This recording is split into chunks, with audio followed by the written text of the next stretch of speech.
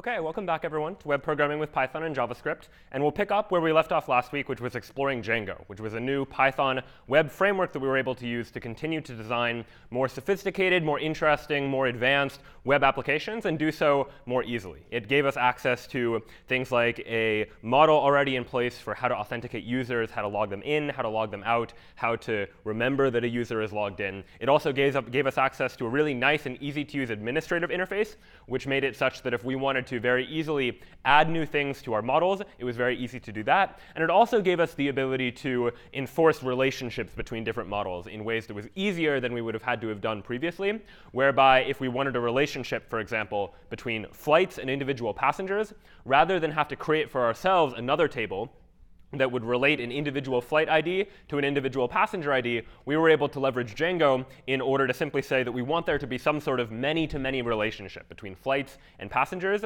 And taking advantage of that relationship, we could then use that in order to have Django do the hard work for us. So figuring out that we need some sort of intermediary table, and Django goes ahead and creates that, well, we don't need to worry about how exactly Django's doing it. We just need to worry about what relationships we want.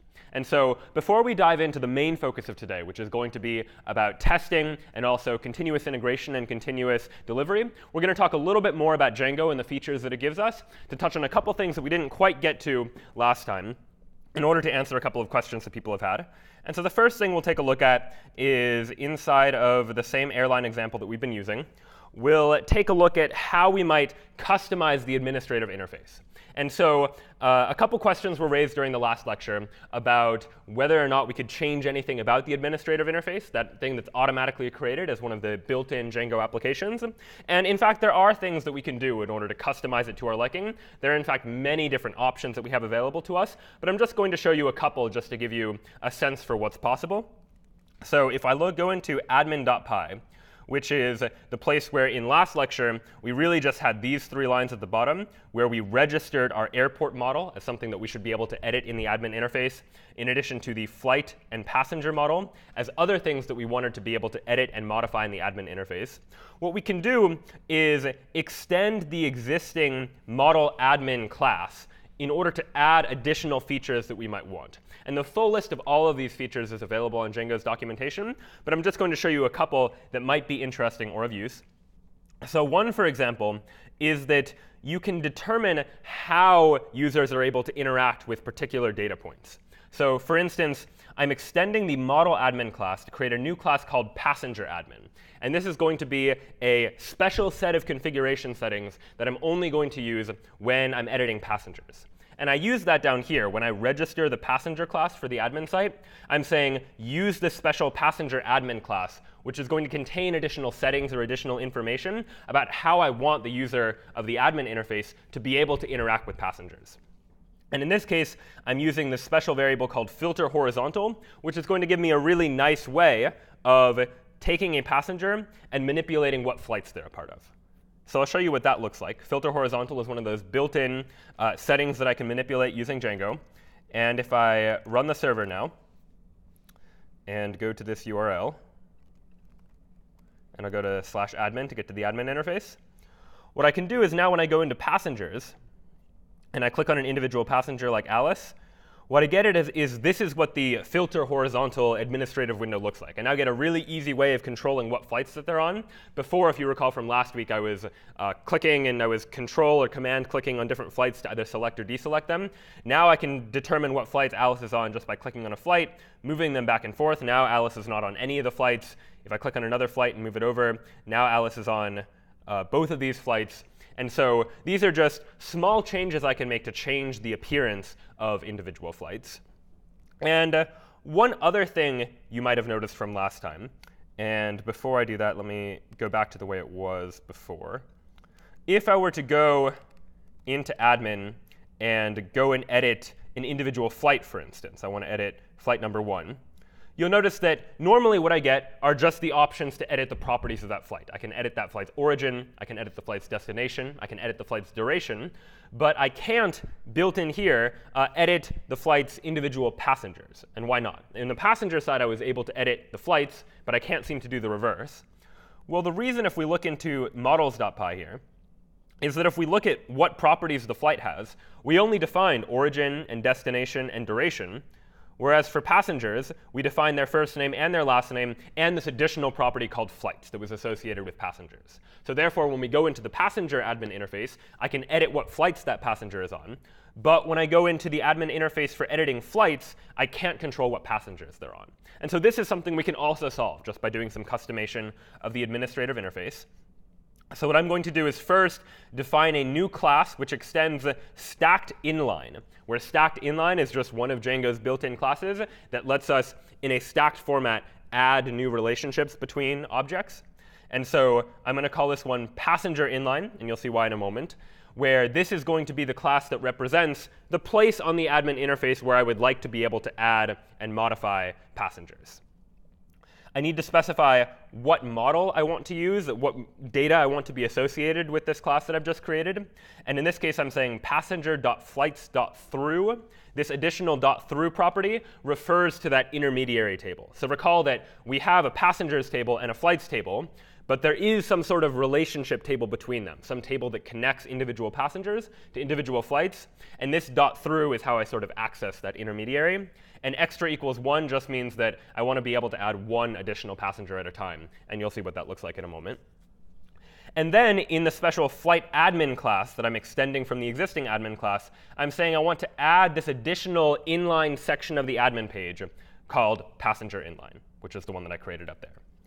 And so if I now register the flight model to my admin site, specifying that I want to add these additional settings in the flight admin settings, now when I go to edit an individual flight, in addition to getting to edit the origin, destination, and duration, I also see this view, which is the stacked inline view, where it's just a stacked list of all of the passengers on this flight, whereby if I want to add an additional passenger to the flight, I simply need to go down here and select which passenger that I want to add. Of course, in this case, both passengers are already on the flight, so it wouldn't make much sense for me to add one of those passengers again. But that would be the sort of thing that right now our application can't handle, but you might want to add additional constraints that help enforce. And so the goal of this is just to show just a very brief teaser as to how you might be able to manipulate or customize the administrative interface to look and feel exactly the way that you want it to do.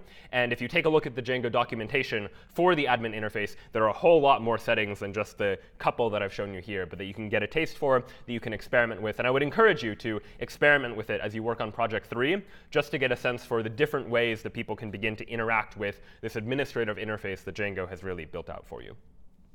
The other thing that I wanted to touch on last week that we didn't quite get to was how to deal with static files. So a couple people have asked about how you use static files in Django, like CSS files or JavaScript files that are external. So the way that you would do that in Django is inside of our HTML file, so one of our Django templates.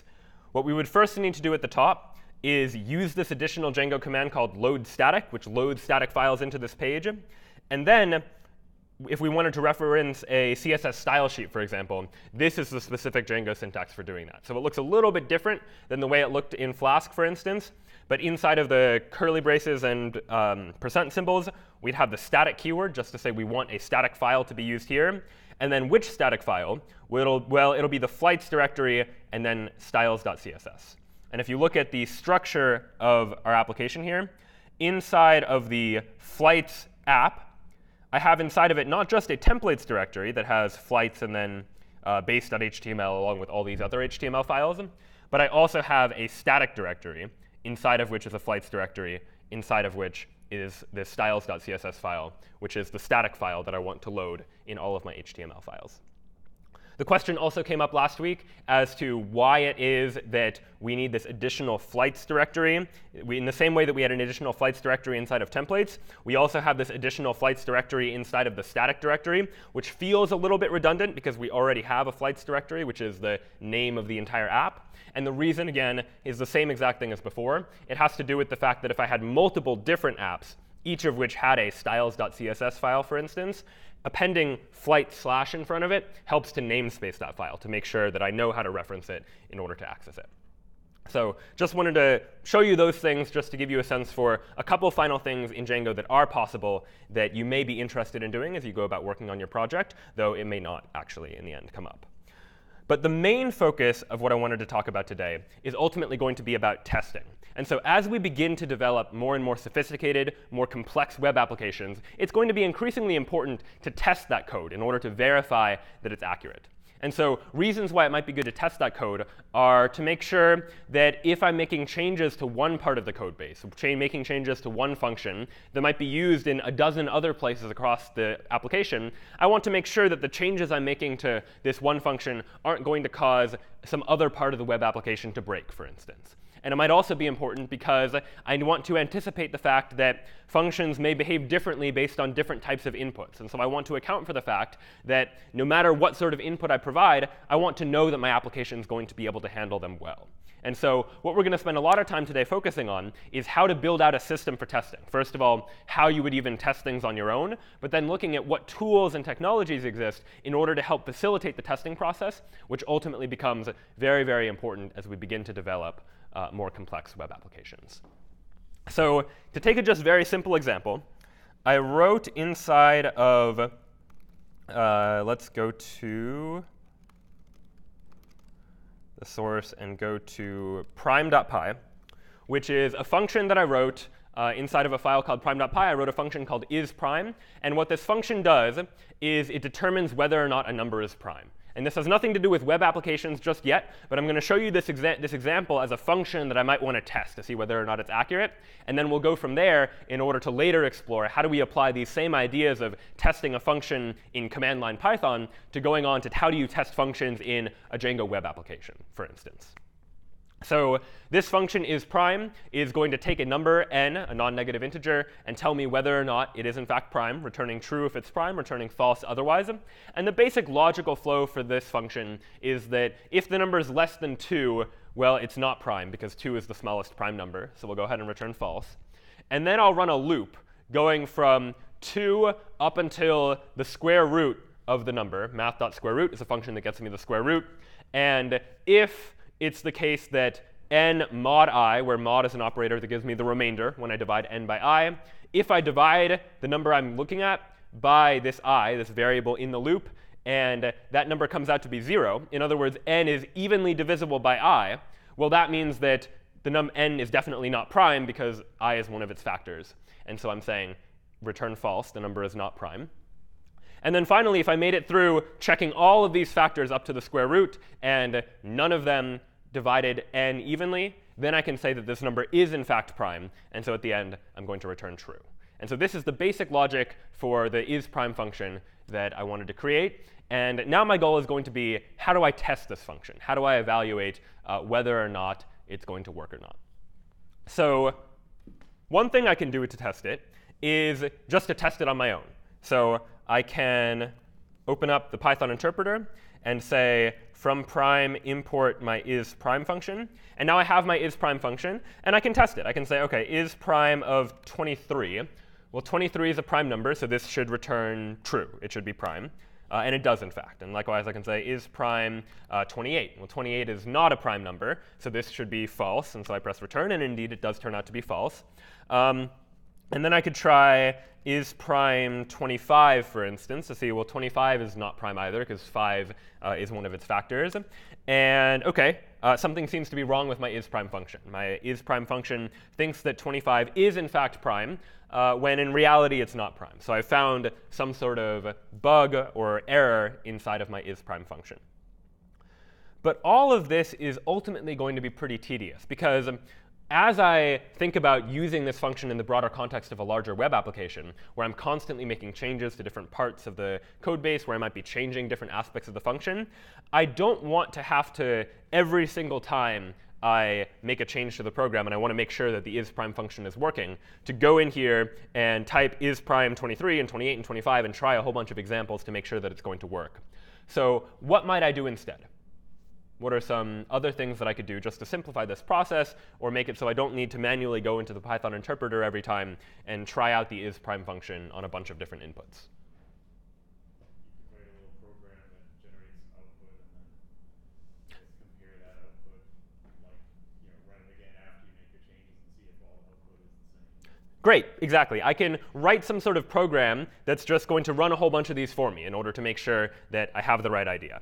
And so let's try doing something like that. If we open up test0.py, what I have in test0.py is a very simple Python application, or really just a Python module that contains a single function called test prime that is going to test whether or not I get the expected value that I want. So if I feed into this test prime function a number n and a Boolean value of what I expect the result to be, this expected value, then I can check if, so run the isPrime function on n, because I imported it up here at the top. And if I check the isPrime function and it's not equal to the expected value, in other words, when I performed the computation, it wasn't what I expected it to be, based on what I thought the test should result, then there was some sort of error. There's some sort of error in my isPrime function. And so I'll print something like, there is an error on isPrime n, where n is whatever the number. We expected it to be whatever we expected it to be. And so this function is going to simplify the process of allowing me to test whether or not a number is prime. And so in order to use this, now I just need to call the test prime function. So I could write a Python file, for instance, that just use the test prime function over and over again in order to test whether a number is prime. Another thing you'll sometimes see is people writing just a bash script, just a script that's going to run inside of the terminal shell without anything more. And so the way bash scripts work is that they'll generally just be a bunch of lines of commands that I might run on the command line. And in this case, Python-C is just a way of saying, run this particular Python command. And so on line 1, I'm saying, run this Python command. First, import the test prime function, and then test to make sure that 1 is not prime. And likewise, I'm doing the same thing on this line, saying test to make sure that 2 is prime, and make sure that 8 is not prime, make sure 11 is prime, so on and so forth, testing all of these possible input values. And now, if I wanted to run this, I could run that script. And what I get is for the 2 for which the number did not match the expected result, where I ran isPrime8, I expected 8 to not be prime, but there seems to be some sort of error here. I get that there's some error that's listed here. And so that's helpful. Now, anytime I make some sort of change to my web application, or my application in general, I can run a sample test file that's going to run a whole bunch of these tests, and then give back to me some information about any line of output that I get here is a sign that something wasn't quite right, that something went wrong over the course of me trying to test this function or this application. So if we go back to prime.py, I can begin to start debugging this, try and figure out what exactly went wrong. Does anyone have a sense for what might be wrong, out of curiosity? Why it seems to be thinking that more numbers are in fact prime when they're not. If you played around with it for long enough, you might find that it has to do something with this loop, that for some reason I'm not testing enough possible values in the loop. And in particular, it has to do with the fact that when Python does loops in a range, it includes the first thing in the range, but it excludes the last thing in the range. So for instance, if I do for I in range 0 to 5, print I, what I get is I start with 0, and it goes all the way up to 4, but it doesn't actually include 5. So it includes the first thing in the range, but it doesn't include the last thing in the range. This is a common source of what we call off by 1 errors in Python and other languages, where we had the right idea, but we were just off by 1 number in something that we were trying to calculate.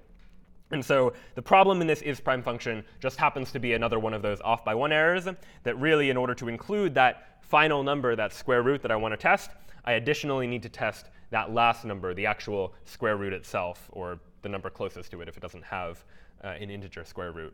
And so now that I fixed the function and I want to test it, rather than go back into Python and then saying from prime import is prime, and then testing all of these individual values again, all I have to do is run that test file again. And this time, the test file produced no output. Remember, output was only going to be produced if there was some sort of error, if there was a line that was incorrect.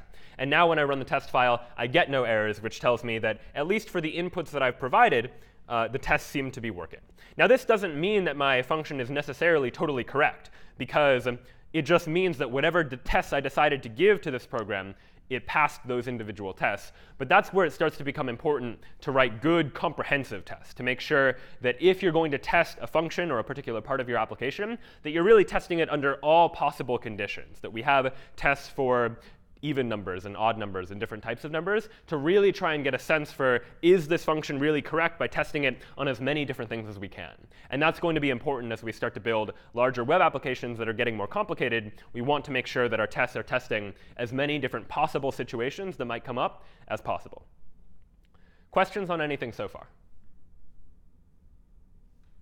OK. So we'll take a look at a couple other features of Python that might be useful as we go about testing. And one thing is Python's built-in assert command. And so the Python assert command really does one thing and one thing only. It takes the expression that comes after the word assert, and it asserts or just states that this expression is going to be true. And if it's not true, then Python will throw an error, the same way Python throws an error if you try to divide by 0, for instance, or access something in a dictionary that doesn't exist. It'll throw a particular exception known or it'll throw an assertion error. And so if I assert, like the statement true, for instance, nothing happens. It just states that it was true, and it's not actually changing or modifying anything. But if I assert something that's false, then I get this assertion error exception. The whole program quits, and I get this error that says the expression that came after the assert was not true, so there was some sort of problem. And so this can be useful if I'm trying to see whether or not a program is working correctly or not, because if I want to state definitively that something is supposed to be true, I can assert that it is true. And if it's not true, then my program is going to give me some sort of error. And so if I look at assert0.py, for instance, here's a very simple file that is just going to define a function called square that takes a number x and returns x times x, returns the square of x. And down here on line 4, I'm just going to assert that the square of 10 is equal to 100, because that should be true. The square of 10 should be 100, and I want to assert that that is, in fact, the case. So now if I try to run assert0.py, nothing happens, right? Assert doesn't print anything to the screen or have any other side effects. It just asserts that the thing that comes after it is, in fact, true. If it's not true, and in assert1.py, for instance, if I try to assert a fact that is not true, I try to assert that the square of 10 is 101, for instance, instead of 100. Now, when I try to run assert1.py, now I get this assertion error, because the thing that I was asserting was, in fact, false. And so the Python program is going to give me some error. It's going to quit and say that something went wrong. And in particular, all programs, when I run them, give me some sort of exit code that indicate whether or not the program ended in a particular state or not. And generally speaking, an exit code of 0 means the program ended and everything went well. And an exit code of something other than 0, like 1 or something else, means that something went wrong as I was running this particular program. And in Bash, in the terminal environment that I'm using, if I want to look at the exit code, I can type echo $? And here, I see that the exit code of this program was 1. Something went wrong, and therefore, this program exited with a status code other than 0. Whereas meanwhile, if I had just run assert0.py, and I looked at what the exit code of that exit code was 0, because everything went fine. There was no problem. And so we'll return to this idea of exit codes and how we can use the fact that exit code 0 means everything's OK, and exit code 1 or something else means something went wrong a little bit later. But this just gives you the sense that we can use these assertions to either have some sort of error if something goes wrong, or do nothing if everything was OK. But of course, it's going to, again, be tedious if we continually have to write these assert statements after assert statements all the time in order to verify that things are correct. It would be nice if there were some easier ways to do this. And Python does, in fact, allow us some tools that make it easier to do testing. And in particular, they have a framework called unittest, which is a Python library that's designed to help make it easier to test your programs. And so we'll take a look at unittest, and then we'll look at how we can apply unittest to actual web applications. And so what we're building up to now is in tests1.py. And so this will look a little more sophisticated. And what we've done here is first import unittest. And now I'm defining an entire class. This class is going to extend unittest.testCase. So it's a class that's going to contain a whole bunch of individual tests that I want to run on my code. And each test is just going to be a function, or a method inside of this class. So I define a test called test1, and this doc string here, this comment, is just a label for the test, such that if the test fails, then I'll know something about it. I'll be presented with this label for it. And so the name for this test, my description of it, is that it's going to check that 1 is not prime. And unittest has a whole bunch of these built-in functions for asserting things. Rather than just a plain old assert that says assert some expression, there's a special assert false, for instance. And I want to assert false is prime 1. In other words, assert the fact that if I evaluate is prime of 1, that that should be false. And likewise, in test2, and where I want to check that 2 is prime, I can likewise call is prime applied to 2 and assert that the result of that expression should be true. And so I can define a whole bunch of these functions, each of which is just going to be an individual test that I want to run. So here's checking that 8 is not prime, checking that 11 is prime, checking that 25 is not prime, checking that 28 is not prime, for instance. And then at the end, down at the bottom, I'm just going to run unittest.main, which is going to run all of my unit tests. In other words, run all of these individual functions. And so if I now run test1.py, then what I get is that it says it ran 6 tests in 0.001 seconds, and OK, everything was fine. So nothing went wrong in this case. I didn't get any errors. If I change my prime function and put that error back in, such that now the isPrime function is buggy, and now I try to run test1.py, now I get a whole bunch of these interesting errors. So up here at the top, it's telling me what happened. This dot just means this first test passed, it passed, it passed. This one failed, then it passed, and then this one failed. And now it's going to tell me which test specifically failed. So I failed the test25 check, which is the check that's going to check that 25 is not prime. Again, this was that description line that I included in that triple quoted doc string. And then it's going to tell me, all right, what was the line that caused the assertion error? Well, the error was here where I was asserting the fact that 25 should not be prime, that isPrime 25 should evaluate to false, and it was an error because true is not false. And likewise, I got the same error on this test8 function, where I wanted to make sure that 8 is not prime. And likewise, I got another assertion error there as well. And so that seems like a little bit of overkill for a function this simple that's just testing whether a number is prime. And it seems like we probably could have done this without using unit test, and in fact, we did. But as we begin to want to test more sophisticated, more complex programs, we'll see how the value of unit test really comes in and how we can begin to build on this in order to make our tests more comprehensive, make the process of running tests even easier. But questions about anything we've seen so far with just unit test before we move on? Yeah? Is echo command is a Unix one or a Python one? Good question. The echo command is just a Unix command that basically just prints something out. And in this case, I wanted to print out to the screen the return value or the exit status of the previous command that I ran. Yeah, good question. OK, so that was unit test in the context of just a basic Python file, a Python module that contained a function.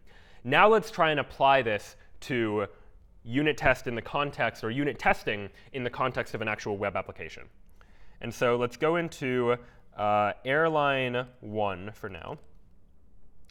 And we'll take a look at inside of our flights application. We've been looking at all these various files that we've had before. So we had this admin.py file, which we saw before helped us to create the admin interface however we liked. The apps.py file was a file that just defined basic configuration settings. Models.py was one we were using to define our different models, whether they were airports or flights or passengers. And we dealt with URLs and views last time, too, in order to manipulate what people see and what URLs they have to go in order to see it. But the one file we really didn't touch last time was this tests.py file. So Django comes built in with its own testing framework in order to make it easy for us to run tests on our web applications, because it's designed with this idea that we should make sure that our application is passing our tests before we deploy it for users to use. And so if we open up tests.py, here's some tests that I've written in order to allow and facilitate for the process of testing this web application. And so the first thing you'll see up at the top is that I'm importing from Django.test, I'm importing test case. Test case is an extension to the unit test framework. Django has taken unit test and built onto it in order to make it easier to test some Django web application specific things. And you'll see examples of that later. And so here's my class that's going to contain functions for each of the tests that I want to run. And inside of this class, the first thing that I do is set up the tests. So this is a function setup built into the test case framework that is going to run before any test ever runs. So before any of my individual test functions that we're about to see ever actually happen, the first thing that's going to happen is that this setup method is going to run, which is going to do a couple of interesting things. And it's just going to set up the tests such that I can test things that I care about later. So maybe I care about testing things about airports and flights.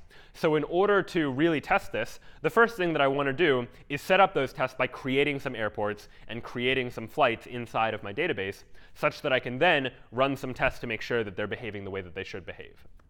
And so on lines 11 and 12 here, you see that I'm creating new airports. So this is a slightly different syntax for creating objects than we saw last time, where before we just used airport and then all of the properties, and then we saved it. This is another way of achieving the same thing. Just wanted to show you both. And so we can say airport.objects.create, create a new airport with code AAA and city A, create another one with code BBB and city B, and then create a whole bunch of these individual flights, where this has origin A1, A2, duration 100, and a couple others have different origins and destinations and different durations. Now, what am I actually going to test? Well, let's take a look at an example of a function that I might be interested in testing. So I've added to models.py, I've added to the flight model this additional function called isValidFlight. So the issue came up during last week's lecture of, well, right now, based on the way that the flights are set up, it's not at all clear that a flight is necessarily a valid flight. It might be the case that someone could create a flight that goes from London Heathrow Airport to the same airport. And that wouldn't really be a valid flight, but we'd be allowed to do it based on the way that our database is set up. And so maybe we want to add a function that is going to take a flight and check to make sure that it is, in fact, valid. And so that way, when we display the page that displays information about that flight, it would also include information about whether that flight is valid or not. And if it's not valid, then we could do something about it. We might also, likewise, you can imagine, we could extend this to have a page that would just show me all of the currently invalid flights, all the flights that aren't going to, that don't satisfy some constraint that we want to have on flights. And so what does my isValidFlight function do right now? Well, right now, it returns a Boolean value, true or false, of indicating whether or not a flight is valid. And what does it mean for a flight to be valid? Well, in this case, I'm saying a flight is valid if the origin of the flight is not equal to the destination. In other words, it starts somewhere and ends somewhere else. If it's starting and ending in the same place, that's not a valid flight. And likewise, the duration needs to be greater than or equal to 0. I don't want a negative length flight because that wouldn't make a whole lot of sense. Questions about isValidFlight? OK, so now what I might want to do is actually test this, make sure the isValidFlight method is actually going to work. Because if I'm going to use it inside of my view, for instance, then it better work. And in fact, I do use it in my view. Because if I take a look at the flight.html page, this was the page that before showed me just information about the flight number, origin, and destination. I've added an additional list item here that's just indicating whether or not the flight is valid. So valid is just going to be true or false by accessing the isValidFlight property of the flight, which will now tell me whether the flight is valid. And so you'll notice that if I run the Django server now and go here, and I click on an individual flight, then what I get is this additional property on the flight page that says valid true, meaning this flight is valid. And it would be valid false if it were not valid. And so now that this valid function is something that's integrated into the logic of my web application, I want to test to make sure that it is, in fact, going to work. And so I've created two airports, airport 1 and airport 2. This flight goes from airport 1 to airport 2. This flight goes from airport 1 to airport 1, which would be a sign that that should be an invalid flight that I might be interested in testing. And here's one that goes from airport 1 to airport 2, but has a negative duration, a duration of negative 100, for instance. And so now, here's an example of a sample test. I'm testing the departure count of an airport. And so remember that last week when we set up our models for airports, we also allowed for an individual flight to be related to its two departures, such that I can take an airport and access all of the departures from that particular airport. And so here, what I'm testing is I'm making sure that that departures relationship really works. So I'm getting an airport by saying, get me the airport that has code AAA. And now I want to assert that these things are equal to each other. I want to assert that the count of the number of departures should be 3. And so if the count of the number of departures from A1 is 3, then all is well, and my test will pass. And if something's wrong there, if the departure count is not 3, then this test will fail. Let's see the other tests that I've written. Here's one that tests the arrival count in the same way. There's only one flight that lands at city A. And so I'm testing to make sure that if I count the number of arrivals at city A, that should only be 1 as well. And now, here I'm starting to test whether or not these flights are actually valid. So let me try and get the airport 1, airport 2 in the flight. And I want to make sure that this is the flight that goes from airport 1 to airport 2 and has a duration of 100, because I might be trying to get some other flight. And then I'm going to assert the fact that F, this flight here, this should be a valid flight, because it's going from airport 1 to airport 2. It has a duration of 100. That's a valid flight, and I want to assert that that is, in fact, true. And so I'm testing that. Here, now let me test other things as well. So in addition to testing whether a flight is valid, I want to test whether flights are correctly invalid. And so if there's an invalid destination, where the destination is the same as the origin, that should not be a valid flight. So if I grab the flight whose origin is city 1 and whose destination is city 1, if I run f.isValidFlight, well, that should be false, because that flight should not be a valid flight. And likewise, I can do a test for an invalid flight duration, that if I query for that flight that I created that has a duration of -100, and then assert that f.isValidFlight is false, well, that should work, because this flight that has a duration of -100 minutes is very clearly not a valid flight. And so when I run the isValidFlight function, then that should result in false. Questions about any of these tests or how they work? Yep. Can you scroll down a bit? Yep. So here, I'm just curious what that .get is doing. Is it creating an object, and that object is only going to be in the scope of that test? Or Good question. What is the .get doing? .get is just a simple way to query for a single thing. So normally, I might try and query something by filtering to try and get only the things that are from city A, for instance, and that might give me a query set of multiple different possible responses. But if I only care about getting one thing, if there's only one city that has city code A, AA, then I can use .get to just say, get me the thing that has city code A.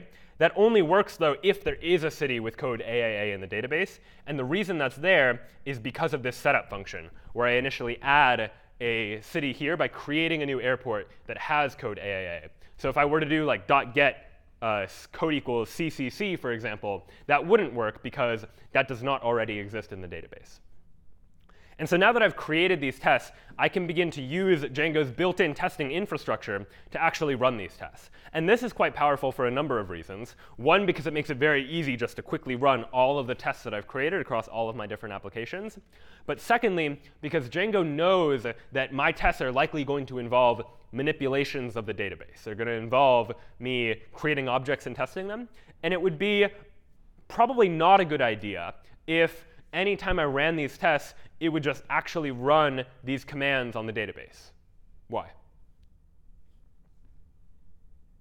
It's going to mess up your data.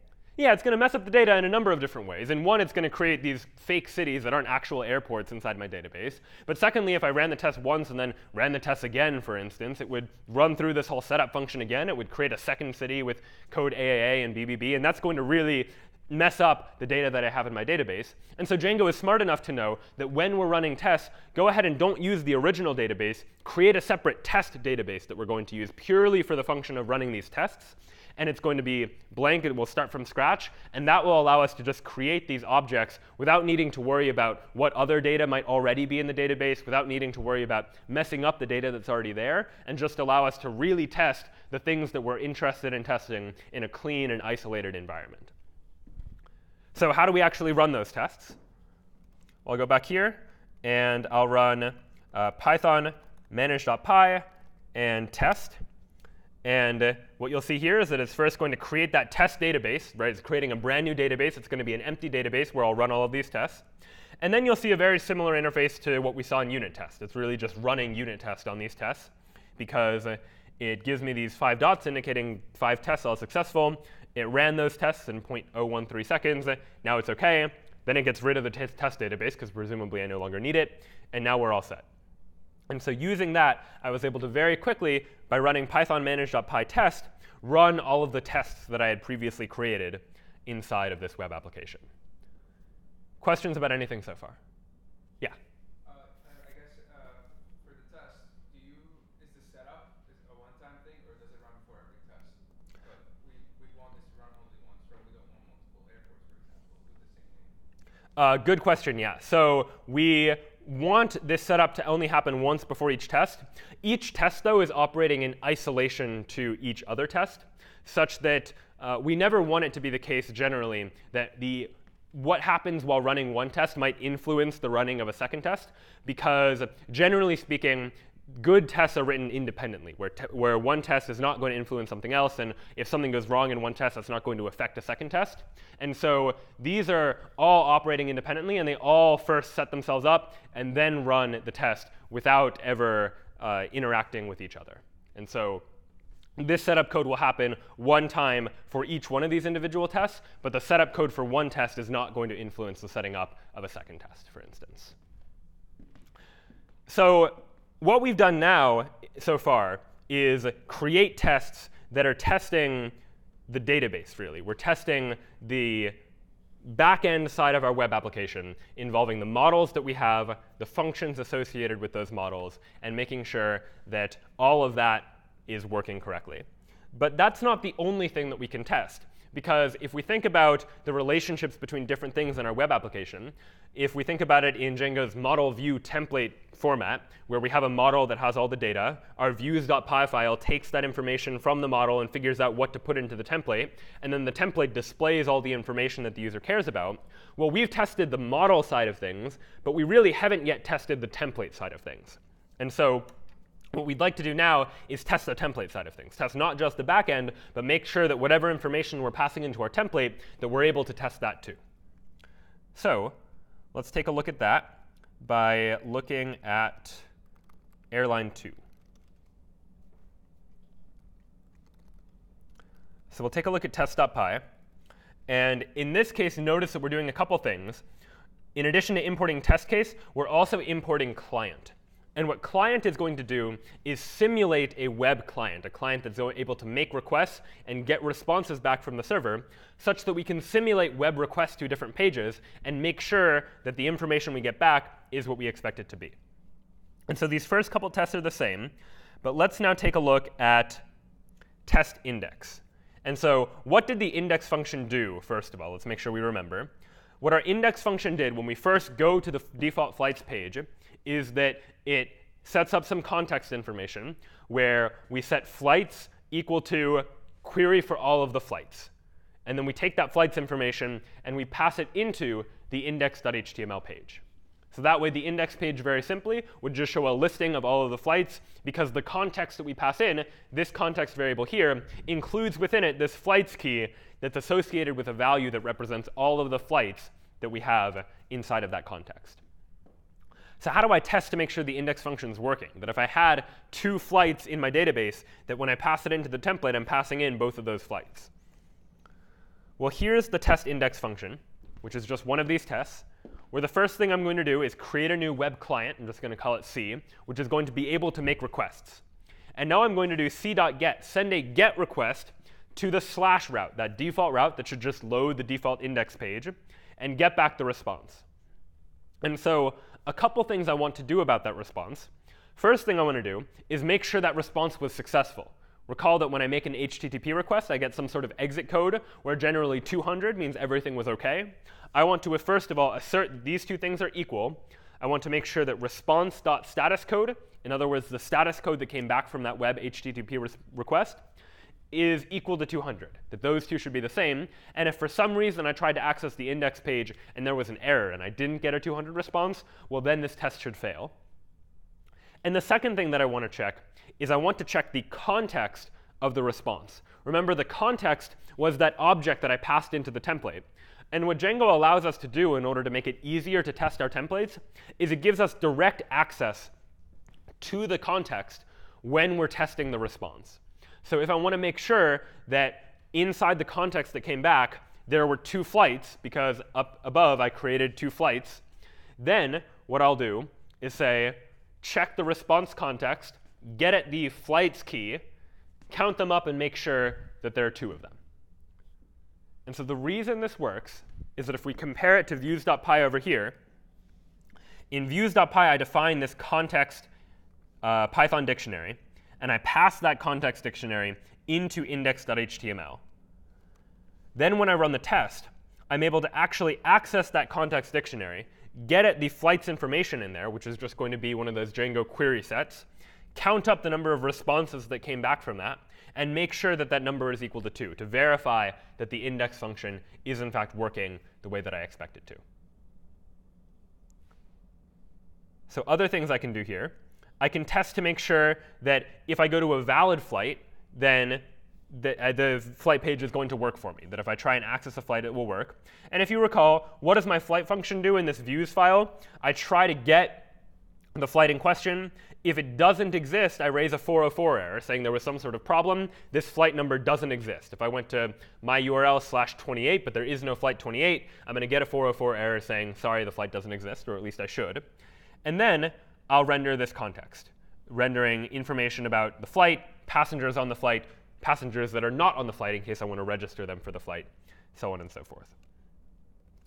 So if I'm now testing to make sure that I can get a valid flight, well, let me first grab a flight that goes from A1 to A1. So this is actually not a valid flight, but I want to test to make sure that this flight page is going to work.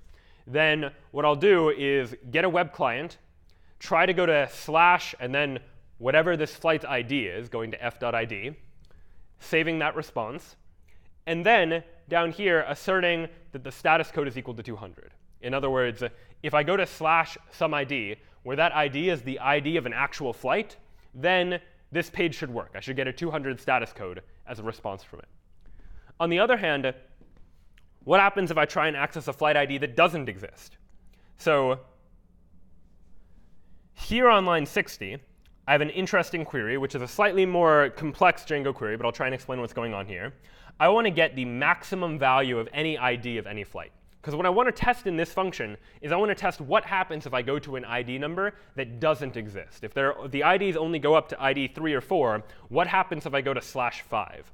So the first thing I need to know is what is the maximum ID of any of the flights in my database right now. And so to do that, I'm going to go to flight.objects.all, query for all the possible flights. And aggregate is a special Django function that helps to, as the name might suggest, aggregate data by some particular attribute. And in this case, I'm aggregating it based on the maximum ID value. So I'm going to get the maximum ID value of any of the individual flights. And then when I actually do this test, I'm going to get / whatever the maximum ID is plus 1. So I know that whatever route I'm trying to access now, it's not going to be a route that exists. Because if the maximum ID was flight number 5, then when I access /6, as I'm doing here, then there's no way that this should be a valid flight, which means that the status code that I get back as a response should be status code 404. I should get that 404 error if I go to a flight that doesn't exist. And so this function tests to make sure that is going to work. And then you can see I also have a couple other tests here as well. So here I'm testing to make sure that the passenger page is going to work correctly. So I first start by adding a passenger. And then I check to make sure that when I go to / this particular flight, that if I count up the number of passengers, that I have that one passenger, for instance, on that flight. And I also do the same sort of test to make sure that non-passengers work. So if I have a new passenger, but I don't register that passenger for a given flight, then when I try to check the number of non-passengers on this flight, that should be 1. And so what I'm doing here is by accessing the response context and getting at particular aspects of the response context, I can effectively test what information is getting passed to my template, test what information actually gets displayed to the user when they go to a particular page, which means I can now automatically run these sorts of tests to make sure that my page is going to behave the way that it should behave, such that later on down the line, if I'm making changes to the flights page and I change different things about what information is in the context, and I want to make sure that this original functionality of displaying the passengers, displaying the people that are not passengers is still working, I can just use tests like this in order to make that happen. Such that now, if I go back and run python manage.py test, now I just ran all 10 of those tests. Everything was OK. And so now I can feel pretty confident that that is, in fact, working. If I mess something up, though, for instance, if in here, rather than passengers being all the passengers and non-passengers being only the passengers that are not on this flight, excluding the people that are on this flight, if I accidentally switched them up, for instance, and this was my non-passengers and this was my passengers, for instance, and now I tried to run that, well, now I'm going to get the fact that I got 2 failed tests, right? I missed a couple of assertions, and here were the tests that I failed. I failed the test flight page non-passengers, and I also failed the test flight page passengers test. And then I can go back and figure out why is it that exactly I failed those tests. I can fix those individual errors. I can go back. I can run the tests again, and now I can see that I passed those individual tests. And so writing tests in advance and then running those tests when you make changes is often a good way to verify that your code is in fact working, that you haven't made a change to one part of the code and therefore messed up some other part of your application. And that can be good for making sure the code is well integrated, that you're avoiding bugs wherever possible. Questions about things so far? OK, so thus far we've seen a bunch of different ways to run tests. We saw just running sample assertions. We took a look at unittest. And unittest is a bunch of other functions that we can use in order to assert that things are true or not true. We saw assert true, assert false. We saw assert equal. There's also assert not equal if 2 things are not the same. Assert that some item is in a list, for instance, or not in a particular list, and a whole bunch of others that you can explore. And so unittest was useful for quickly running a whole bunch of functions that are each going to test a particular aspect of our program. And then we saw how Django was able to expand and build upon those basic functions in order to allow us to test individual routes, or test things about our database, or test the templates that come back, and looking at the context of the information in those templates to make sure that those work too. And I'll just show you one other example of testing in order to give you a sense for the different types of testing that's available. What about something like a JavaScript application? So if I had a JavaScript application like counter.html, which is a simple JavaScript application similar to things we've seen before that just has a number, and I have an add button that increases the number, and a minus button that decreases the number, where I can just press the plus button over and over and over, and the number goes up and up and up and up, and then the minus button decreases that number. How do I test to make sure that's accurate? I can't just use like the Django framework that I was using before, because it's not just a matter of request this page and see what the response is, because the response will just be the number 0. And I can't use that to say test the plus and minus button, because that's not something about Django's server. It's about something in the web browser. It's about the JavaScript code that's really running in the web browser. So how do I test that? So there's an entire set of testing tools known as browser testing tools that are designed for really testing things happening inside of the web browser. And one example of that is Selenium, which is the one that I'm going to show you now. And what Selenium does is it uses a web driver to allow us to use Python code to effectively control what's going on in a web browser, to pretend to be the user programmatically in order to manipulate different things about the page. And so how might that work? Well, I'm going to go ahead and, from Selenium, import WebDriver. And I'm also going to import from this test file a function called file URI. What file URI is going to do is it just takes an HTML file and turns it into the URL that I would actually want to use if I were to open something like this up. So for instance, if I take this URL and open it in Chrome, I get to the page. This is just a file URL that now takes me directly to the page that's located on my system. And so that's all the file URI function is doing. But I'll go ahead and save that inside of a variable called URI. And now what I'm going to do is create a WebDriver by going WebDriver.Chrome. So Selenium has a whole bunch of built-in web drivers for different browsers. Chrome just happens to be the one that I'm going to use now. And what effectively this is going to allow me to do is control Google Chrome through the usage of Selenium's Python API. And so what I see is this Google Chrome window that now pops up that says Chrome is being controlled by automated test software. Right? I've installed something called Chrome driver inside of Chrome that lets me now run these automated tests. And so now if I say, well, URI is the file that I want to open. So if I say driver.get URI, well, that's going to, in here, open up the page that I wanted it to open up. And so now if I want to test, like I want to test these individual buttons, the plus and minus buttons, how do I do that?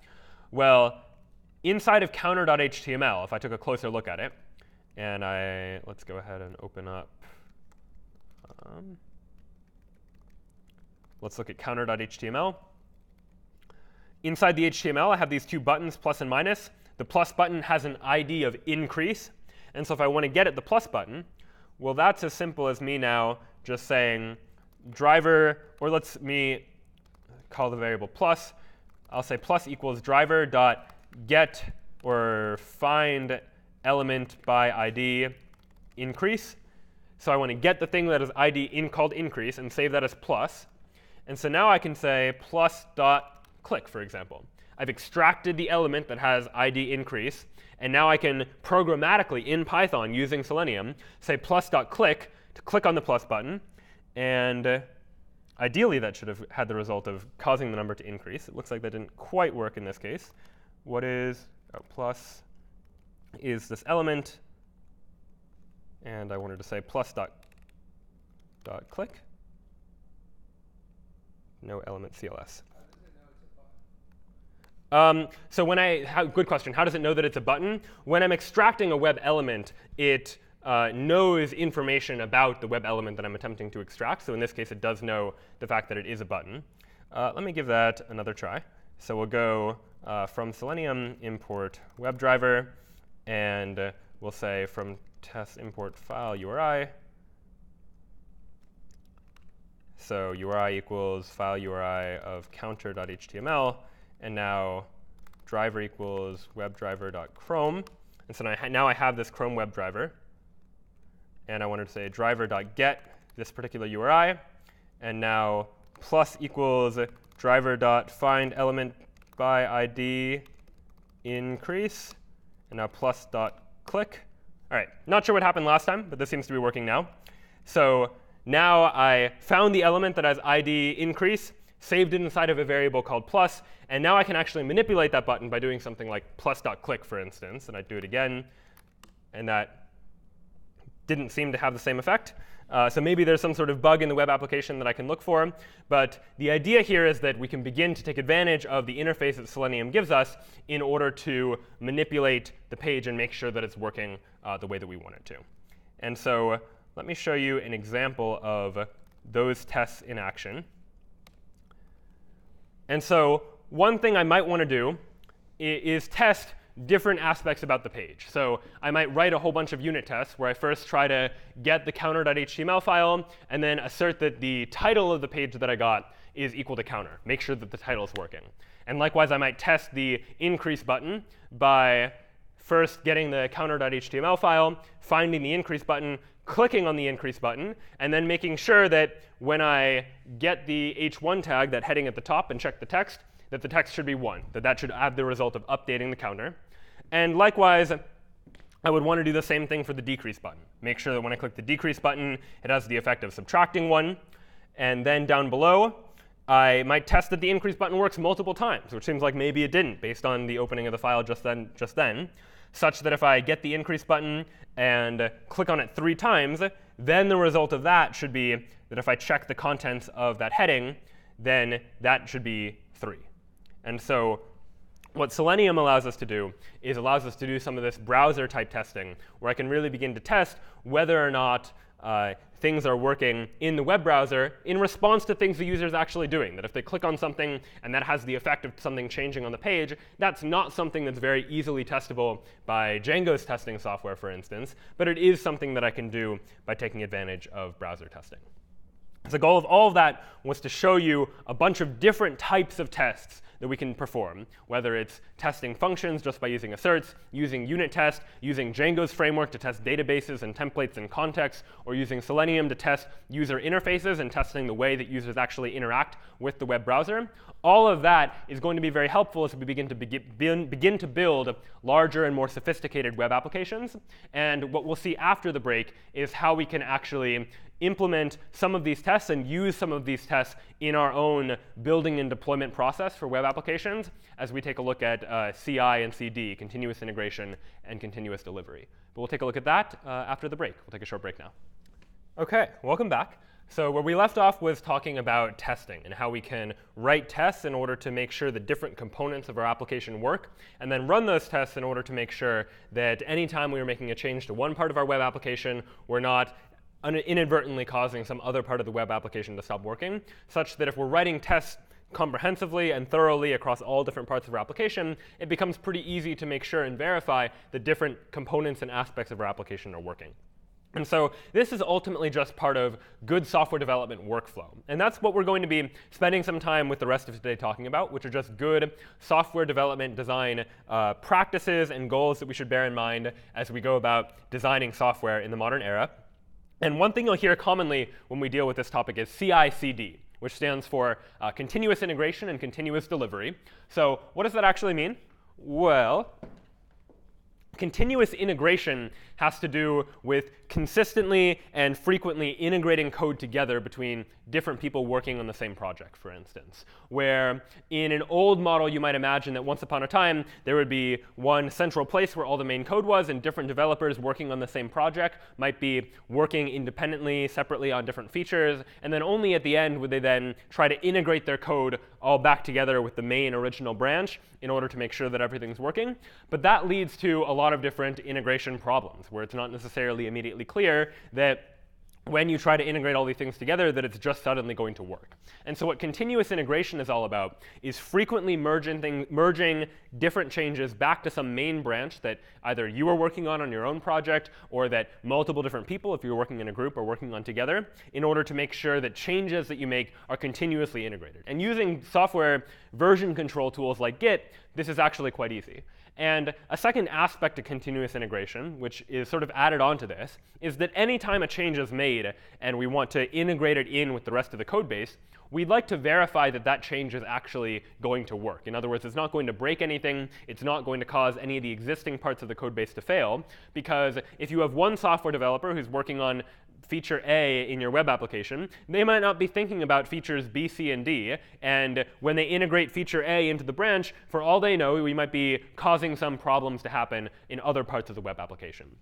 And so one important part of continuous integration is going to be automated unit testing. This idea that any time we make some change to the web application and want to integrate it with the branch on which we're working on developing this application, we automatically run some set of tests, and then we get some result. That any time I push code to GitHub, for instance, I'd like to know whether that code I just pushed actually passed the tests or not by automatically running those tests every time I push code, so that I don't have to worry about doing it myself, and I might forget to do it, for instance, in order to really just verify that this is going to work.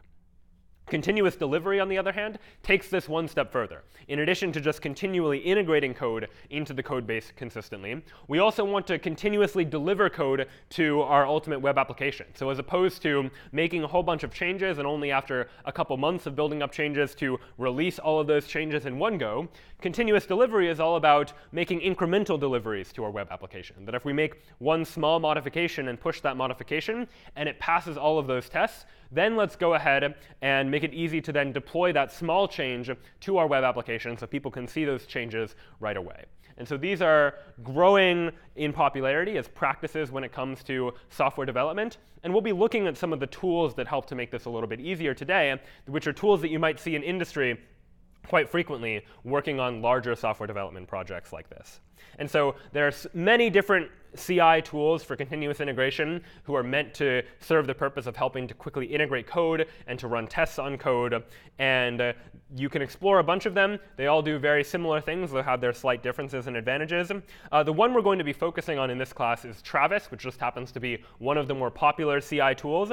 And the basic way that Travis is going to work, Travis is the little guy in the lower right of the screen there, is that when I push code to GitHub, when I've made changes to a web application and I push that code to GitHub by pushing some new change to my repository, what GitHub is going to do is GitHub is going to notify Travis, our CI software, that we've made some changes to our repository, that there's been a new commit, a new push to the repository, and to let Travis know that there's been this new change. And what Travis is then going to do is it's going to pull that code from GitHub and then run some tests on it. Travis can do other things as well, and we'll touch on that as well. But one thing that it's quite good for is for running tests. So Travis knows that there's been a change that's been pushed to GitHub, and Travis can then say, all right, let's pull that new version of the code, the latest version of the repository, run the tests, make sure that the tests are all passing, and either way, no matter what the results of the test are, let GitHub know the results, such that on GitHub I can now see, did the test pass, did the test fail, and that can tell me something about whether or not the change that I just made needs to be looked at again or needs to be reworked, for instance. And so before we actually look at specifics as to how that works, questions about the general idea of what we're trying to achieve here. Yeah? You talked about merges. Do you merge the main branch into the branch, or do you merge them? Which way do you go usually? Good question. Questions about how you're merging and what branches we're merging into. Different web applications will have different practices for how this generally works, but frequently there will be one branch on which the latest version of the project being developed is on. And as people work on individual features, they'll work on those features individually on different branches for each individual feature, such that if you make a new change to a feature, that gets pushed onto that feature branch. And only once you're done with that feature or are at a place where it can be merged in with the rest of the code and is working, then you'll want to merge that back in with the rest of the code. But what Travis can do is it can run these tests no matter what branch you're on. So even if you're not on the main branch, it can test your code, make sure that it's going to work, such that you can be confident before you merge back into the main branch on which all of the code is, because you want to know that when you merge it in, that those tests are going to pass, that you're not breaking anything when you go about making that change. OK, so how does Travis work? How are we going to be able to take advantage and use this? Well, we're going to need some sort of configuration file to tell Travis what to perform, what tests to run, how to install all the things that need to be installed, for instance. And to do that, we're going to use a file format called YAML. YAML is just a common file format that's used for creating configuration files, usually. Files that are configuring some service to behave in a particular way. We'll see it for Travis now. We'll see it again later on today in a different context. But the general idea for YAML is that a file in YAML is going to look something like this. It's going to be a set of keys and values, just like in a JSON object, for instance, which we saw before. There were keys and values where we had key, colon, value. Same general idea here, key, colon, value. And if we had a list of items, for instance, we had one key associated with multiple values, it would look something like this, where a list is indented and has a hyphen in front of it. And so that would be what a YAML file would look like. And what a Travis YAML file is going to look like, a configuration for Travis, our CI service, is it's going to look something like this. This is going to be the configuration file telling Travis what to do in order to test our code to make sure that it's working properly. So we'll first specify what language we should be using, in this case Python, because our application is written in Python. We specify, if we want to, what version of Python we want to run, 3.6. We're going to specify what command or commands to run in order to install the things necessary before we actually run our tests. And so in this case, if we had all of our dependencies, our requirements, stored inside of a file like requirements.txt, for instance, Django would be an example of a requirement that we would need to install, we would include a line like pip install -r requirements.txt to say, go through all the lines in requirements.txt and install all of those dependencies. Because Travis, by default, is not going to have Django installed, for instance. So if we want to run our Django tests, then we need to tell Travis that you need to install Django first before we can actually run any of that. And then finally here, we're specifying what script we want to run. In other words, what should we actually do in order to run these tests? In this case, run python manage.pytest. Same command we ran in Django ourselves in order to run the tests. But by putting it inside of the Travis YAML file, we're going to have Travis run those tests for us. And so let's see what that actually looks like. So what I have here is airline 3, inside of which is this .travis.yaml file, which is exactly the contents of what was inside of the slide before, specifying a language, specifying what version of Python, saying install all of the dependencies first, and then after that, go ahead and run Django's built-in test. This is what I want Travis to do anytime I make a change. So how do I actually configure Travis and set it up? Well, if I go to GitHub, you'll notice that I have on my profile this repository called airline, which is going to be the repository where I store my code for this airline application.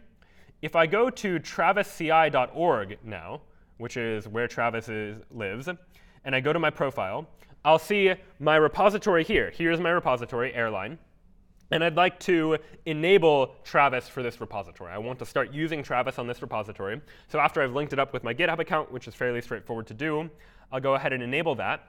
And what that's going to do is set it up so that any time I make a commit or a push to GitHub, it's going to notify Travis. And GitHub does this through webhooks, where GitHub has this built-in idea of hooks on particular events on my repository, where I can say anytime someone pushes to a repository, GitHub should know to do this. And so in this case, I'm saying anytime I push to my airline repository, GitHub should notify Travis, the CI software that I'm using, and let it know that there's been some new change, that you should run these new tests.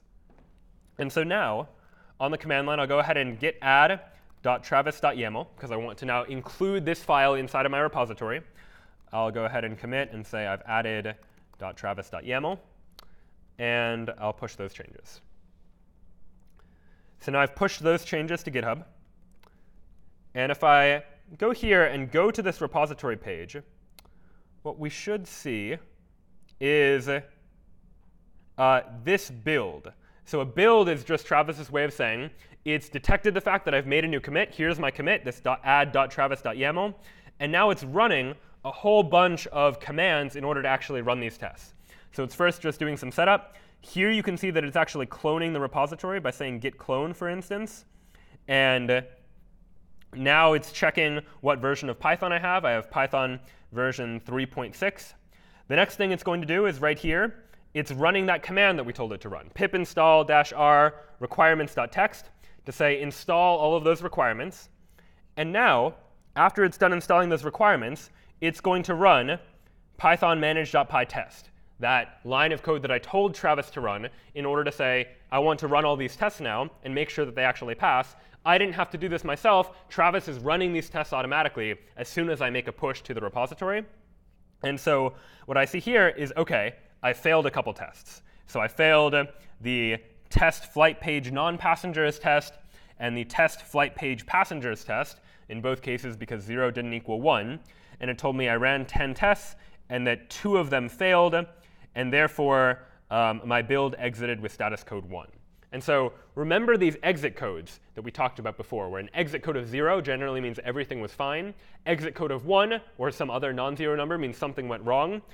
If I run python manage.py test and I pass all of the tests, that command is going to return with exit code 0, meaning everything is fine. And Travis will see that exit code and say, all right, exit code 0, everything must be fine.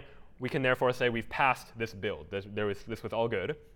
Whereas on the other hand, in this case, if I failed some of my tests, for instance, and therefore python manage.py test exited with a status code and exit code that was not 0, like 1, for instance, then Travis sees that. It notices that something went wrong, and therefore it reports that this build has failed. So if I scroll up to the top, I see this red X. That means this build failed. I didn't actually pass these tests. And if I go back to GitHub and actually click on this commit history, I can see that on this commit that I just added, this add.travis.yaml, on the right side of it now I see that red X that actually indicates to me on GitHub that I did not pass all of the tests, that Travis tried to run the test and this build failed, and therefore it's reporting to me the fact that this build failed. And we can use that information to our benefit when it comes to things like pull requests and merging between branches, where you can start to impose constraints in GitHub and say, in order to be able to merge from whatever branch I'm working on to the original branch, this better not be an X. I better have passed all of the tests before I actually go about merging whatever change I made back into the master branch. And so what Travis is doing for me is automating the process of running these tests, such that now I notice, OK, it looks like there was something wrong with my code. So I can go back to my code now and say, OK, if the problem was with my flight page, I can check here. what seems to have been the problem? Well, it looks like I screwed up which one was passengers and which one was non-passengers. Just a mistake between which key was which. This one should be passengers. This one should be non-passengers.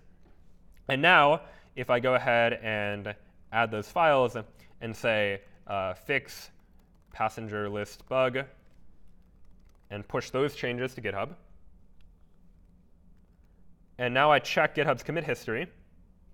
So far, I don't see anything there because the build's not done. You'll notice it changes to this circle to indicate the fact that the build is currently running, that it doesn't know yet whether or not I've passed or failed those individual tests. But if I check back here, I can see that now Travis has detected the fact that I've made this new push, that I've tried to fix the passenger list bug, and now it's going to go ahead and, again, run all the requirements and redo that exact same set of steps that it did before. It's automating the process of building my code, running my tests, and making sure that they pass. In this case, it looks like it ran all 10 tests. Nothing seems to have gone wrong. It says OK. Manage.py test exited with 0, so now we're done.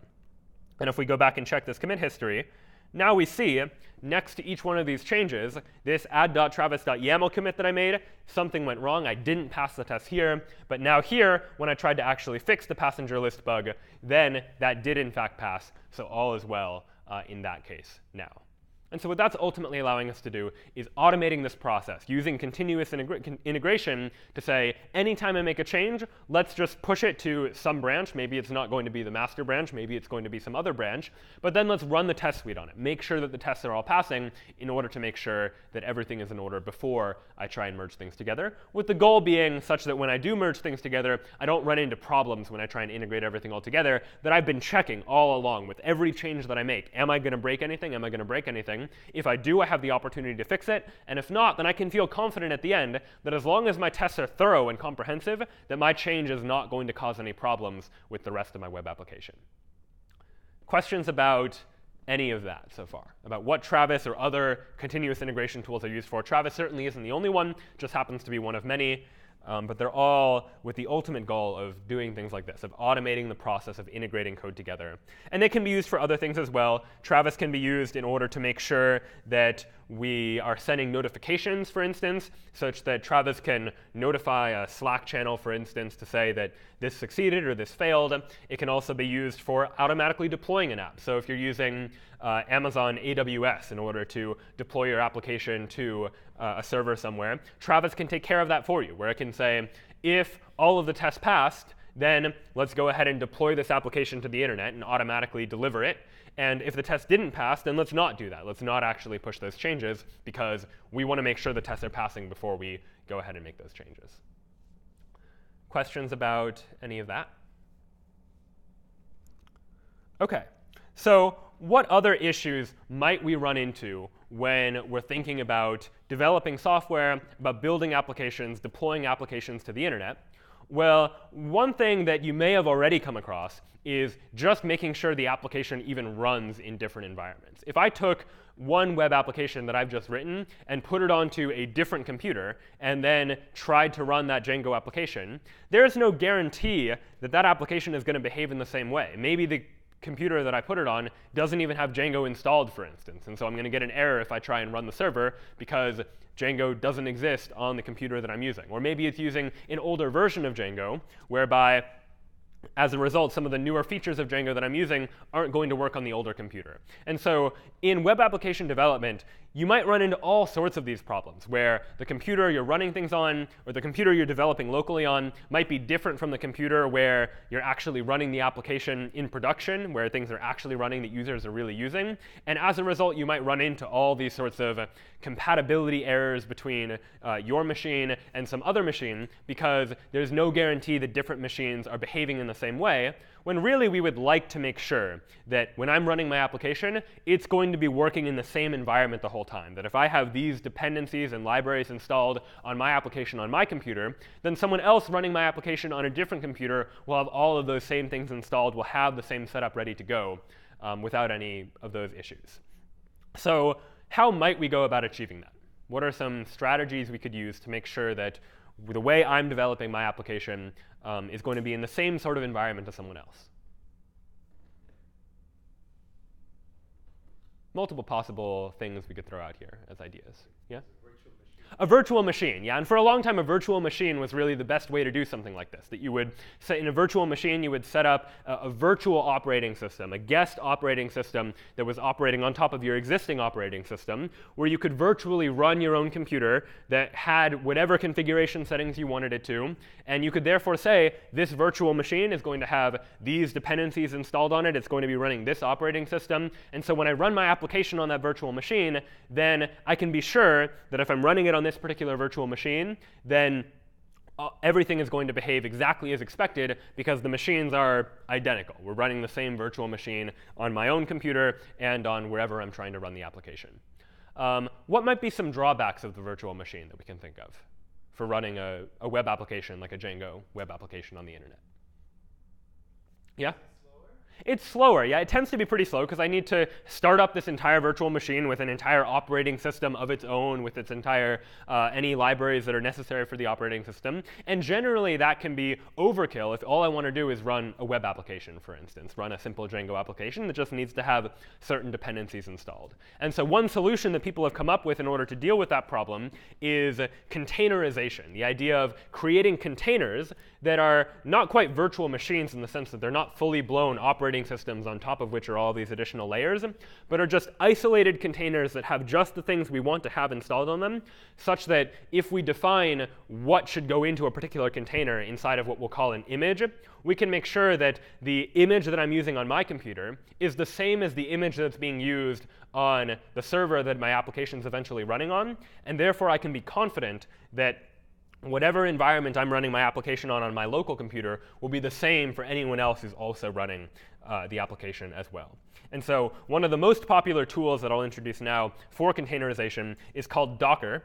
And the way that Docker works is we can use this as an example by comparing Docker to a virtual machine. So on a virtual machine, we have the original computer on which you're running your own operating system. And on top of that, for each application you would run, you'd have a virtual machine, which has a guest operating system on it, on top of which are all the libraries that you might need, and then the application's running on top of that.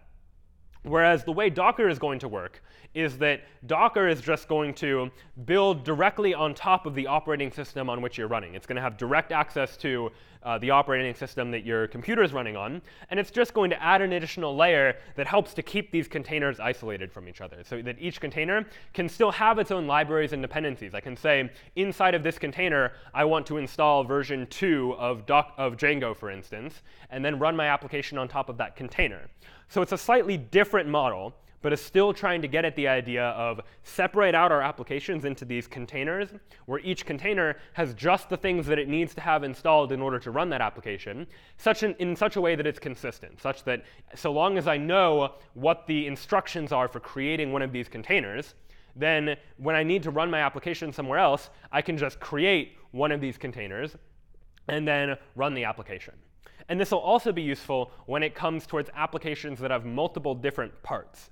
So for instance, in project 1, where you were using a PostgreSQL database and a Flask web application, there were sort of two different parts to that web application. We had the Flask application itself, and then we also had your database running in some separate server elsewhere.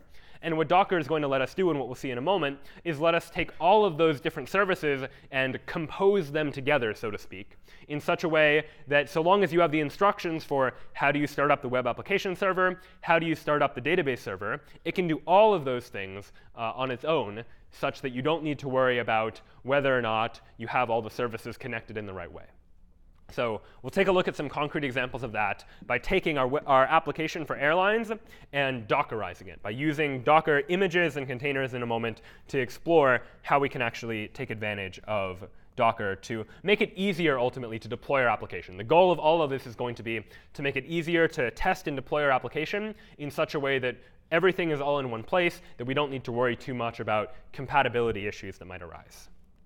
So let's take a look at Airline 4 now, and we'll open that up. And so the first thing that you'll notice that's different about Airline 4 is that I have this file called Dockerfile inside of my repository. And so Dockerfile is going to be the file that's going to define a Docker image, where a Docker image you can think of as just the instructions for how I'm going to create one of these containers that my application is going to live in. So here are the instructions inside this Dockerfile for how to create a container that I want to run my web application in. So what I'm going to say is from Python:3 is just saying from is going to tell me sort of like inheriting from some existing Docker image. There's an existing Docker image called Python3 that's just a default image for creating a container that runs Python3 applications. And I'm going to use that. I'm going to set my working directory, the directory that I'm in, to user source app. So this app directory is just going to be the directory where I'm running my application. I could have used some other directory, but this just happens to be a convention to put everything inside of this app directory. And now what do I want to do to make sure that whenever I'm running this application, I'm always going to be running it in the same environment and have the necessary dependencies installed? Well, the first thing I wanted to do was make sure that I've got Python3 installed, because I want to be using Python3 for this application.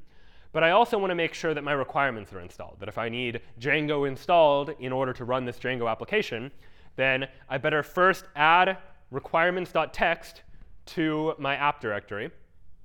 And then I'm going to run pip install -r requirements.txt to say, go ahead and run the installation of those requirements, such that now if I were to ever create a Docker container based on this Dockerfile, what that's going to do is install all of the requirements, where if I look at my requirements file, I have Django version 2 and also a Python library that's going to be useful for dealing with PostgreSQL if I have a Postgres database, for instance.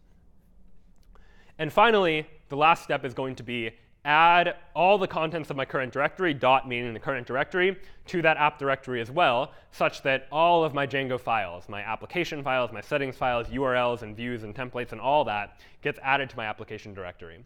And so that is going to be how I define, this is going to help me define my Docker image, such that when I create a container, it's going to run all of these instructions, first installing those requirements, and then adding the entire contents of my application to this app directory inside of my container.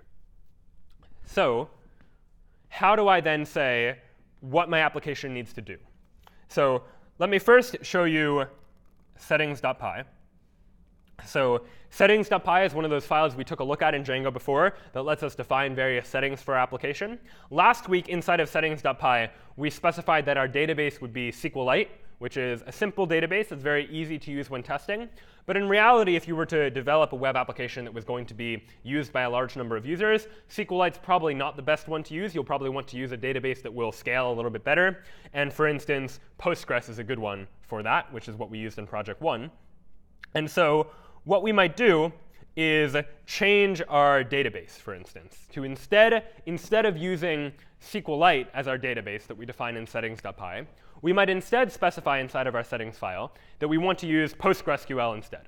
So instead of engine, which was SQLite before, now I'm going to specify Postgres. And I can use name and user Postgres is just the name and username of the database. It might be something else, but in this case, we use Postgres.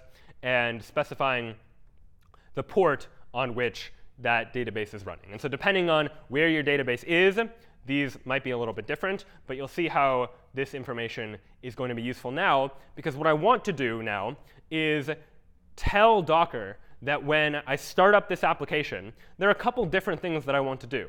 On one hand, I want to start up the database. I want to make sure that my Postgres database is up and running, because my Django application is going to need to talk to it.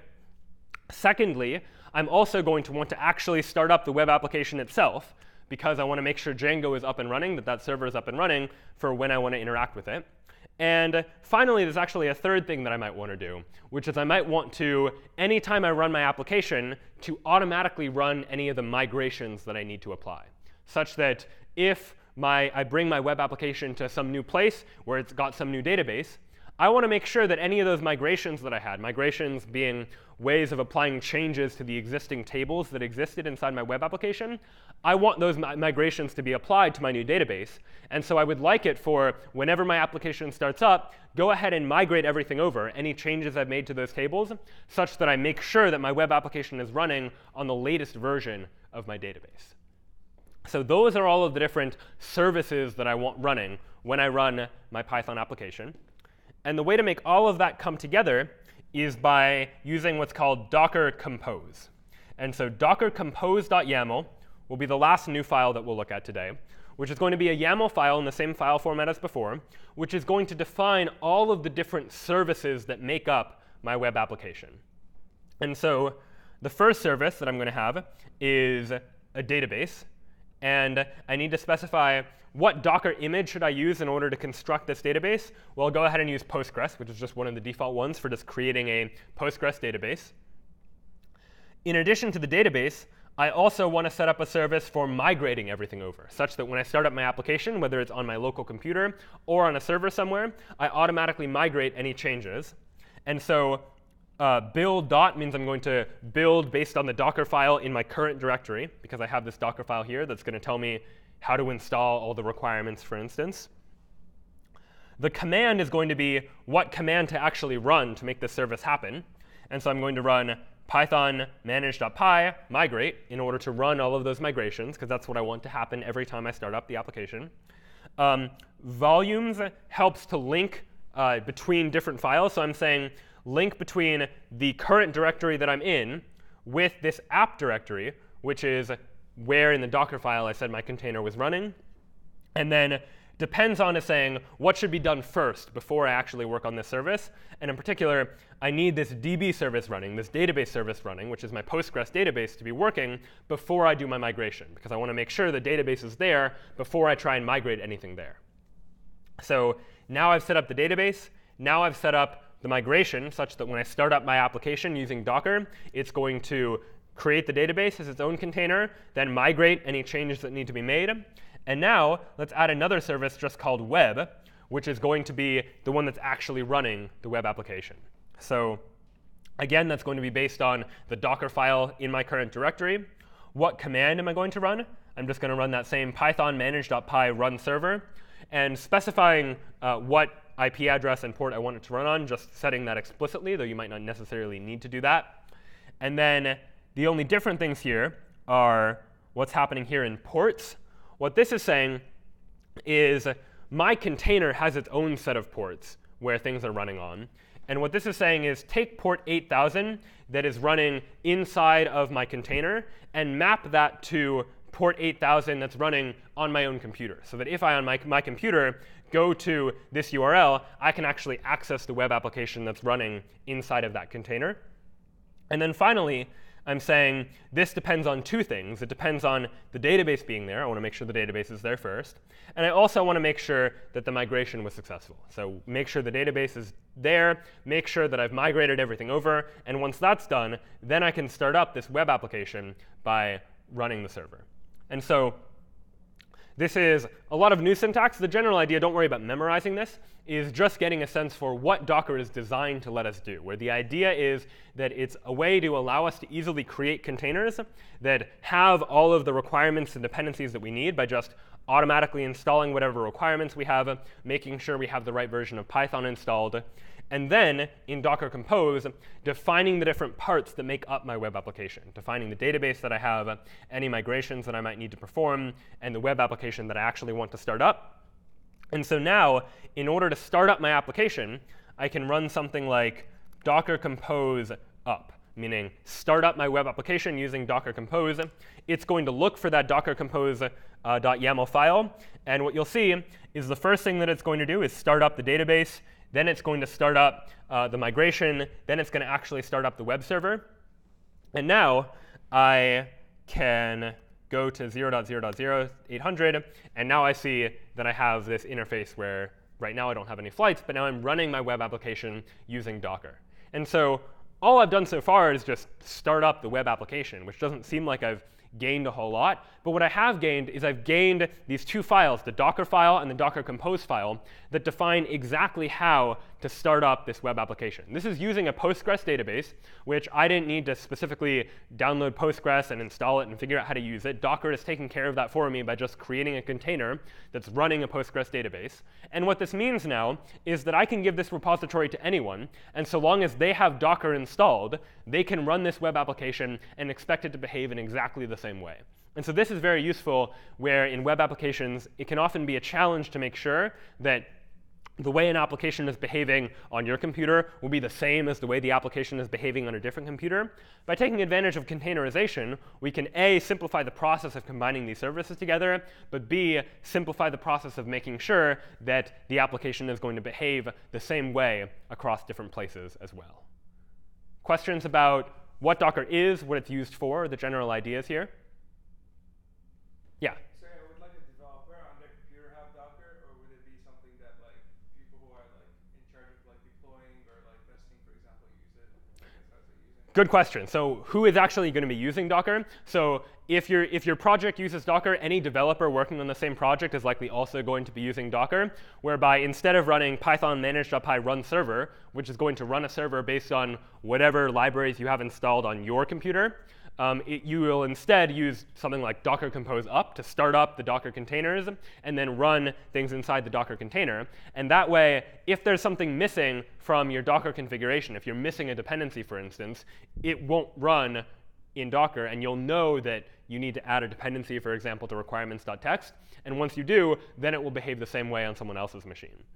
Then on the deployment side, all sorts of application deployment services now are able to use a Docker image and build the application based on that Docker file, such that some common ones include Heroku, for instance, as a common service for deploying applications to the internet. Amazon AWS is also a very popular service for taking web applications and deploying them. And normally you might have to worry, do the servers that Amazon's running things on have the same version of all the software that I'm running things on? There are ways now with Amazon AWS to say, let me just give Amazon AWS the Docker configuration for my application. And now Amazon can use Docker to ensure that when they start up the application on their servers, that it's going to behave in exactly the same way, because we defined exactly what should be inside the container. And therefore, we can be confident that that behavior will be emulated when the application is run on the server. Yeah? Are all these services running in the same Docker container that you showed us? Great question. Are all of the services running in the same Docker container?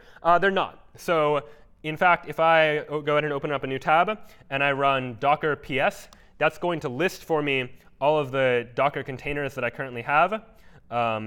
And I'll just shrink things down so it's all in one line.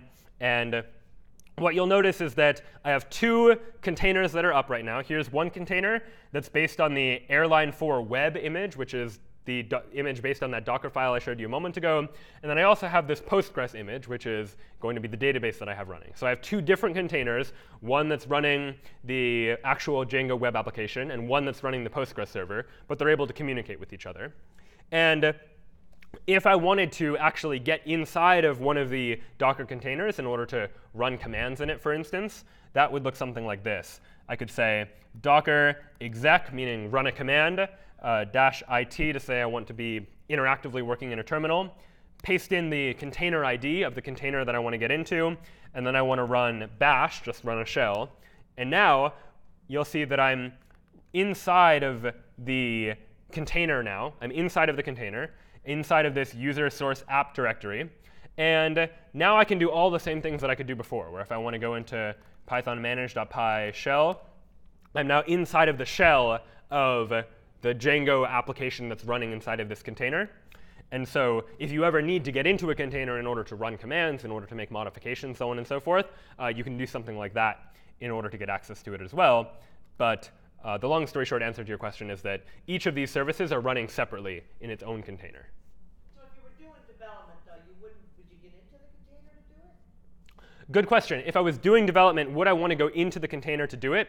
I don't need to get into the container in order to use the web application, just to go to the 0.00:8000 because I've linked these ports together. But I might want to go into the container if I needed to modify the database, for instance. If I wanted to manually add a new airport or flight, for instance, I couldn't just say inside of my airline 4 directory now, I couldn't just say python manage.py shell and go there, because this is going to be the shell for the Django application that's running on my computer, which is different from the database, for instance, that I have running inside the Docker container. So if I wanted to go into the Docker container in order to modify things inside the database, then I would need to first enter that container, and then I could modify things that are specifically happening within that container. So in this case, you have a Postgres database inside the container with all the data? Is all the data also contained inside the container? Good question, yeah. So the question is, I have a full version of Postgres contained inside the container, and yeah, inside of this Postgres container here, this one, I have an entire Postgres server running. It's storing the data, and Docker knows where things are located and just abstracts all that for us, so you don't need to worry about where exactly this is happening. But it's effectively just the same as, whereas in Heroku, when we set up a database there, we were able to access it because it was its own database server that was running. This is the same thing. It's just a database that just happens to be running in a container that Docker is running for me on my own computer. And because it's following these strict instructions for how to create the container based on this image, then when someone else tries to create the same container, they'll be in the same environment and everything will work the same way. OK, so all of these tools of testing and Travis and other CI software and Docker and such are designed to be part of this CI/CD pipeline of making it easy to take changes you make to your code, integrate them together frequently in order to run automated tests on them to make sure that they're working, make sure that when you are running those automated tests that they're running on the same environment. Travis also has ways of integrating with Docker, for instance, so that when you're running tests on Travis, you're making sure that the application running on Travis is running in the same environment as the environment that you're developing on or the environment that your application is eventually running on.